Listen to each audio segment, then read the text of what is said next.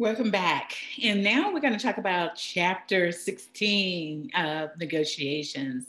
So I'm going to share my monitor and let's put this bad boy on. Um, let's put it on the screen and share chapter 16. Wow, we got a lot going on here. Start with the slideshow. Let's go. So international and cross-cultural negotiations is what we're talking about today. International negotiations, art and science. The science provides research evidence supporting, really supporting trends occurring during the negotiation process. Now, the art is deciding which strategy, models, and perspectives increase cross-cultural understanding. And then there's complexity of international negotiation, which has two implications. Excuse me. First, there are many models and perspectives, not one size fits all. We've heard that before, right? No, not one size fits anything at all. And second, negotiators the um, undervalue the within culture variation that exists in various cultures. Guards against the cultural attribution era, the tendency to overlook situational factors in favor of cultural explanations. And so that can be a determining factor. So, what makes these international negotiations different? Well, two overall contexts influence international negotiations. The first is the environmental context includes environmental forces that neither negotiator controls, but that influence the negotiations. So let's get that straight. Environment. The environment can control the negotiator, but doesn't influence the negotiations. Okay? And then the immediate context, which includes factors over which negotiators appear to have some control. So they may understand, what's in front of them. They have some control, like buying a house, the example we used in the previous chapter that we discussed. In buying a house, there could be some immediate control, but the environment itself could have factors that the negotiator doesn't control. Environment meaning when the closing happens, the attorneys, everybody's involved, the closing agents and all of that. And so understanding the role of both contexts is important to understand the complexity of international negotiations. So let's talk a little bit about the environmental context. So we have political and legal pluralism, and these are taxes, labor codes, contract law, NAFTA, WTO, the World WTO organizations, international economies, which are less stable currencies, increases the risk of the parties, or there could be foreign governments, which do they regulate these industries that you're negotiating within? Instability. Can there be a resource or political instability associated there? And then we have ideology. And the US believes in the individual rights. Other countries may not believe in individual rights. Depends on what side of which country you're working with as to what they believe in. If you're working with a country like Russia or one of the communist countries, they may not believe in individual rights. And then you have culture, the process and conflict resolutions that vary between, these things vary between the various cultures. And so you want to be, if you haven't, I don't know if you may have had this class where you talked about culture in your undergraduate at Hofstede's cultural variances and how the various cultures of different countries work. If you haven't, you may want to look up Hofstede. External stakeholders, people and organizations with an interest or stake in that outcome, as well as business association, labor unions, or embassies. And so there's the immediate context that could involve be involved in the negotiations process as well. And this includes relative bargaining power, Some examples of this is research is on joint ventures, or whoever invests more has more relative power or influence over that particular negotiations. And then levels of conflict. So high conflict situations will be difficult to resolve versus diplomatic or back channel negotiations that may help out a little bit. And then you have the negotiators' relationships. This negotiation is part of a past or future relationship. So when people have worked together, there's a little bit more bargaining power and all of that that's involved there. And then there's desired outcomes, tangible versus intangible factors, immediate stakeholders. And these are the negotiators, and those they directly represent. Negotiator CQ impacts process and outcomes. So now let's talk a little bit about conceptualizing culture and negotiations. So all definitions of culture share two important aspects. The first is culture is a group level phenomenon. And second is cultural beliefs, values, and behavior expectations are learned and passed on to new members of the group. Now, you can conceptualize culture four ways in international negotiation. Those four ways are as learned behavior, as shared value, as a dialectic, and as in context. So culture as a learned behavior, let's look at that. This approach does not focus on why members of a given culture behave in a certain way. It concentrates on creating a catalog, really, of behaviors that the foreign negotiators should expect when entering into a host culture. Now, many books and articles proved a list of do's and don'ts to obey when negotiating with people from different cultures.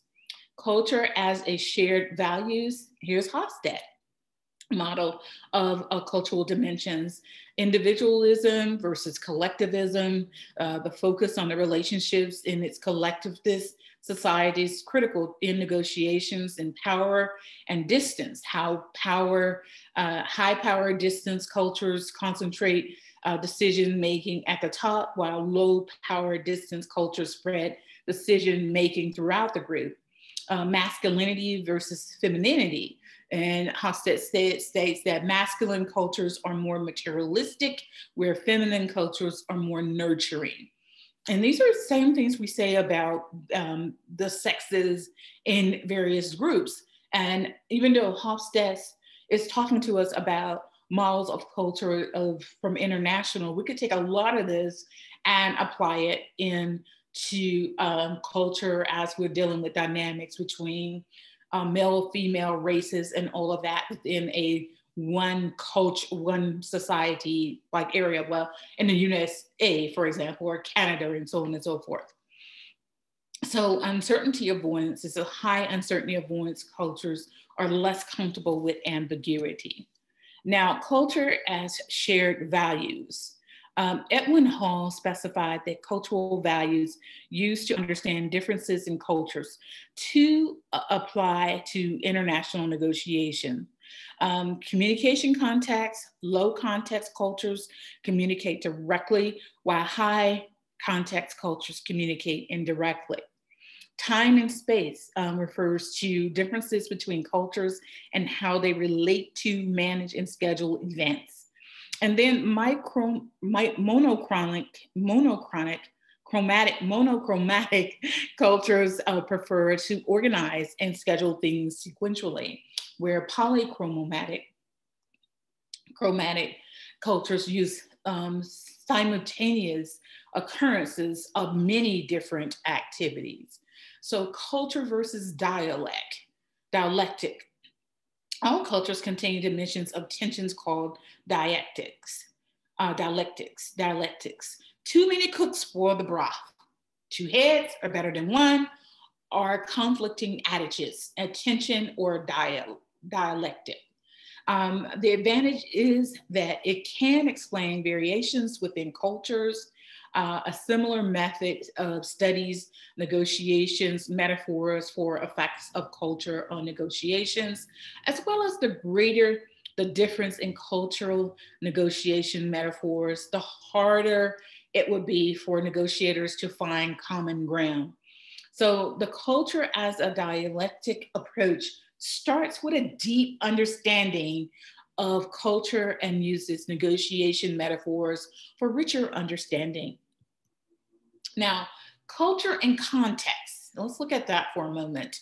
This recognizes that behavior as complex as negotiators is determined by many factors, one of which is culture, as personality, context, and environmental factors.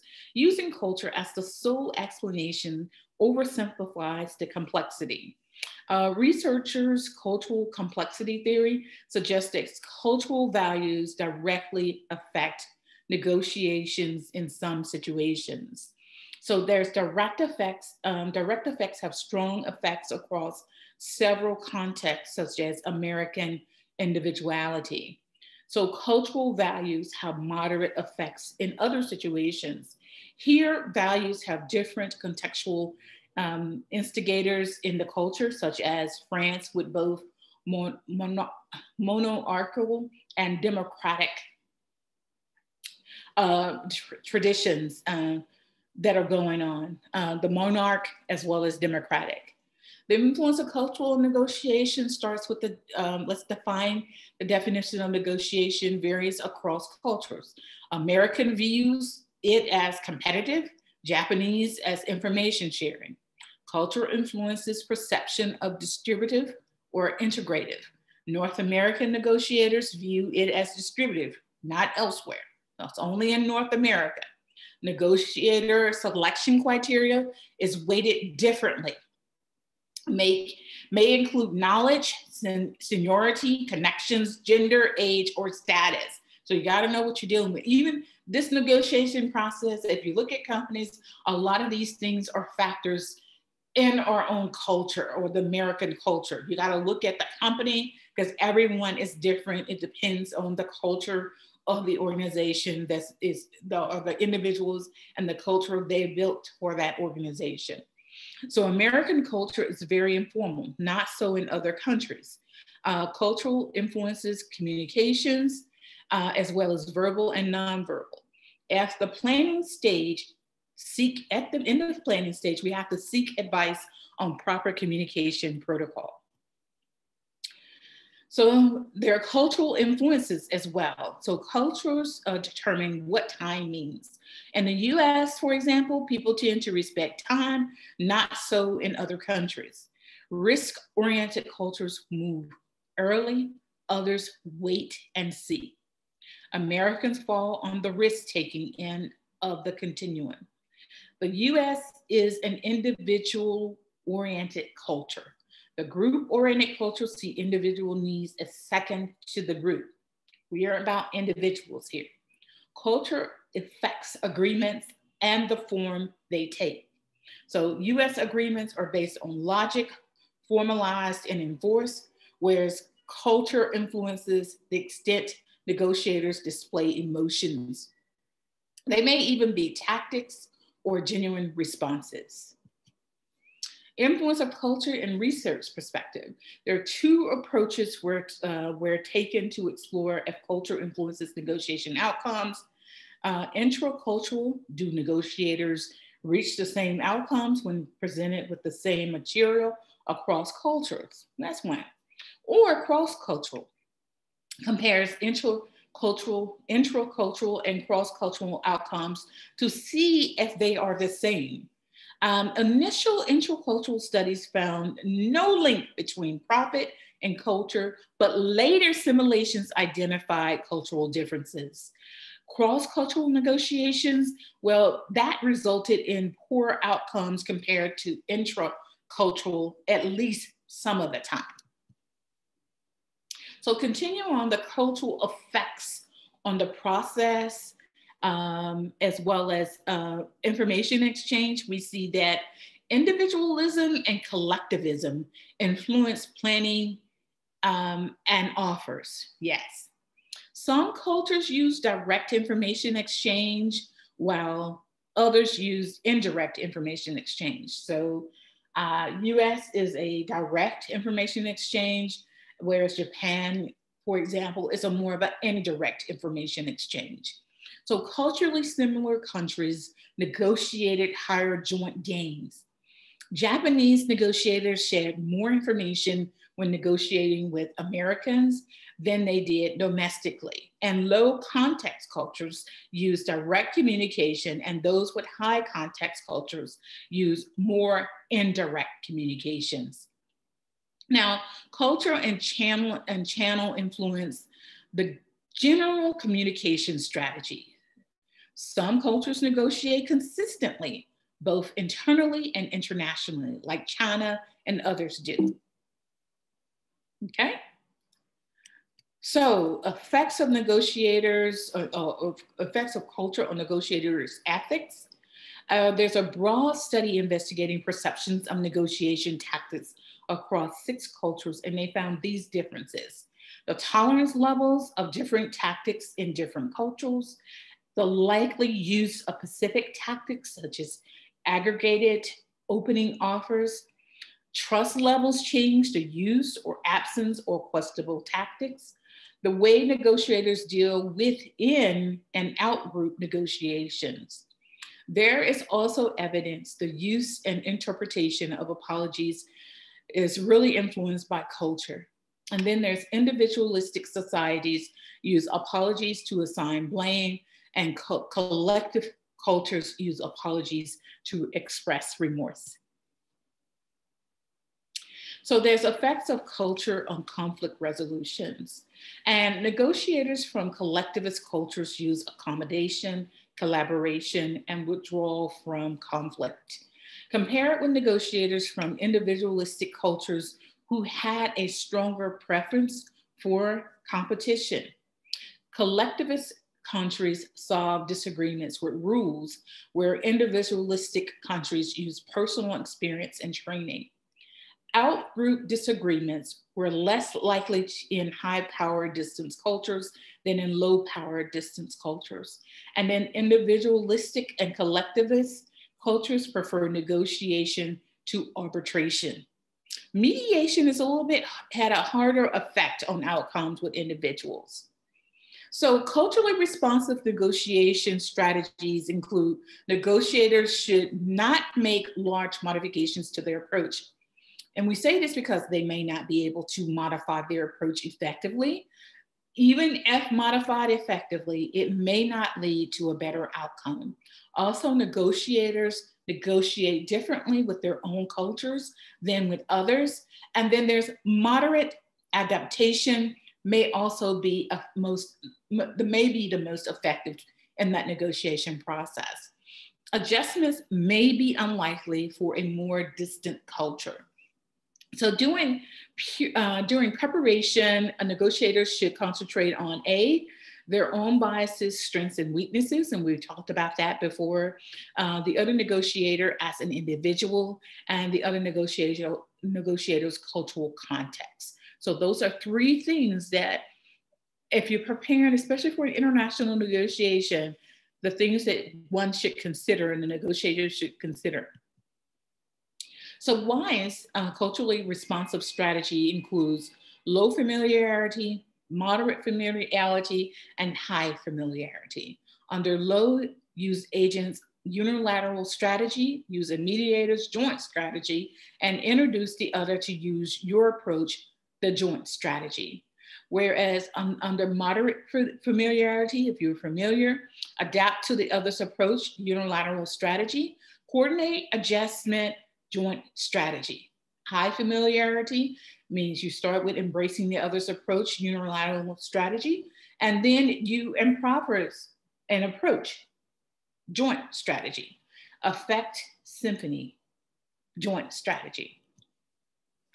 And that does it for chapter 16 on strategy. Again, I think if you have the time, I know it's a lot, but Hofstad's strategy, if you have time to look that up, I think that you will get a lot from that. It is great. This is just cover the basics, but you will see which countries fall up under which areas. And it's also something good to have in your back pocket, especially if you're involved in international negotiations for your company. And so that's it for this week. We did chapter 13 and chapter 16 for this week, and I hope you got a lot from it. And I look forward to seeing your response to our discussions this week. Take care.